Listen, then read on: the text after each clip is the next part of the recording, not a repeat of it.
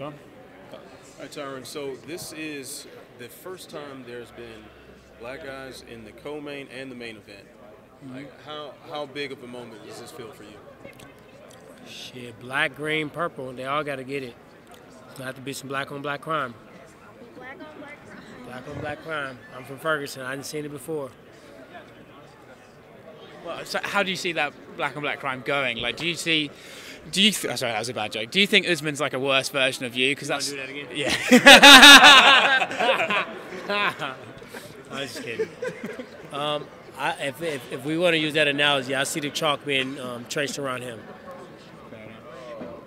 I've seen you in tactical fights before against Meyer, against Thompson, and then I've seen you just go out and take the guy out like until. If you could predict which way this fight's going to be, which way is it going to be? Are you going to take him out early? I mean, that's such a generic question, but how do you see it going? I mean, I never go out there and say, you know what, this fight I'm going to play it safe and I'm going for the decision. I'm always going for the knockout. Certain guys make it a little bit more difficult to get to the knockout, and certain guys aren't within range where you can land punches. Wonder Boy played a crazy different range. Damian Maia was on my legs 50 times, so it's kind of hard to swing at a head that's not in the air, it's on your leg. And you obviously got to focus on defending the shot. That becomes your priority. So with these guys, Till came forward and he punched and I punched with him. Kashet came forward. Robbie was backing up and I came forward. So I'm always trying to knock everybody out anyway. So it's going to be nothing different in this fight. I don't go out there and say, let me play this tactical. But fighting smart, people confuse fighting smart with fighting safe. That means I'm trying to fuck you up still, but I'm not going to be dumb about it. I'm not just going to swing wide and open myself up. You still can try to knock somebody out, and you can be safe and protective while you're doing it.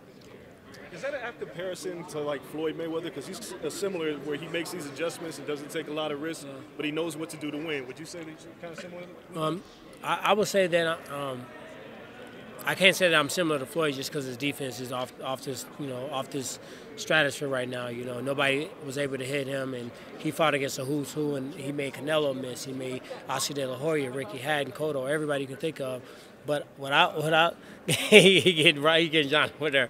What I try to do is I try to make him miss and make him pay. And in MMA, our gloves are smaller.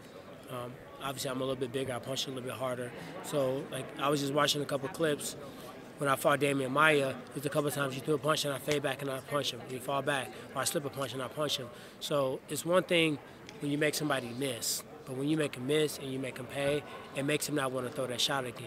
So if it becomes a leg kick, they throw the leg kick and you hit them with a combination and now you kick them. They're not going to be wanting to throw the leg kick. Same thing with the jab. If I just bend your jab to the right, come back left hook, right hand. If I defend to left, right hand, left hook. If I go underneath the punch to the body, if I slap it down and kick you in the head, I just made you not want to throw a jab again. So now if you can't throw your jab, you can't throw your kick, you took a shot, you had to punish and get paid. You throw a right hand, you got to punish and get paid. So now everything that he's thinking about throwing that he's worked on, he's not going to be able to do because he had to pay a consequence for it. And that's what I do. I try to do that to Wonder Boy. Wonder Boy wasn't able to go and do the stuff he did against everybody else. Maia wasn't able to even get any ground game in. So it's going to be a good night. Good night for me. Bad night for him. Did you see Colby Covington supposedly coming to Saturday night's fight?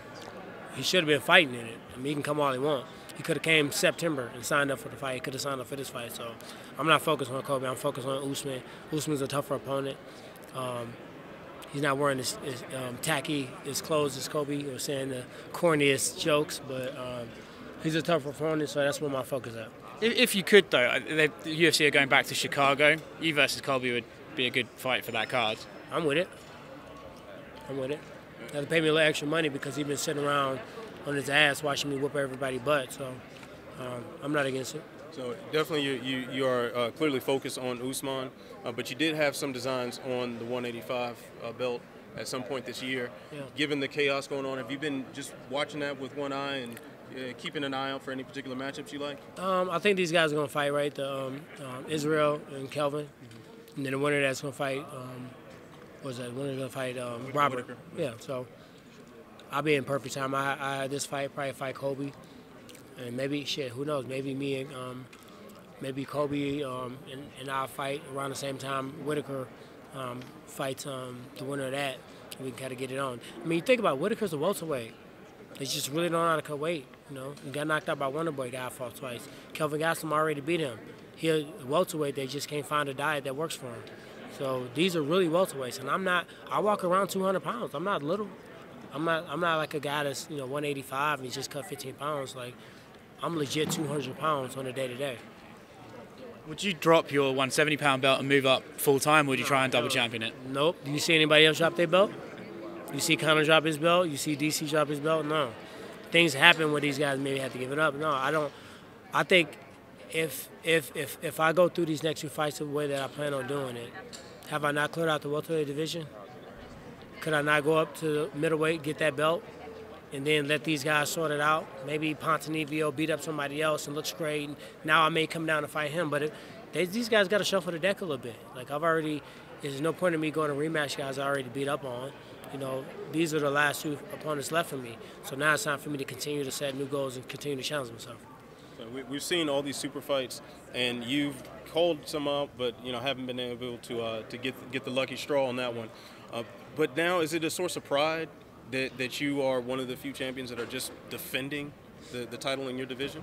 I always take pride in every time I fight. Whether it's me fighting a super fight, which I've never fought before, or me fighting against a #1 contender. But now it's to the point where I don't want to look at a fight for.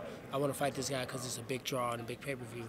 I want to fight fights that are going to cement my legacy, and I feel like I'm going to become the super fight. Guys are starting to want to fight me and want to talk about fighting me, and I think after beating Usman on Saturday, beating Kobe, going up and getting the middleweight belt, now the fight that I was chasing, now I've become that fight. After George retired, I think you left a comment on a post by Errol Hawani saying that you'd love to meet George in a gym and just sort of mix it up. Did you ever hear anything back from it? I was in training camp. I got George's number. I can hit George up. George and I are friendly. I see George, at Walker Boxing occasionally. I've done a movie with him once. If I reach out to train with George, I don't see him having a problem with it. Would that be fun for you? I mean, it's not in the cage, but it's. I'm not gonna sit here and act like I didn't watch him, coming up and watch the way that he, reigned over the division. I'm pretty sure I can learn 1 or 2 things from him that can help my game plan. I'm sure it'd be fun. It's just, I wasn't able to compete against him in the octagon, but I can challenge myself and do it in a safe, healthy way in a gym and actually have somebody that can push me, that can, have great timing, have great takedowns, great top game, great, bottom, where I can not have to have 4 or 5 different training partners and really can get out of one partner.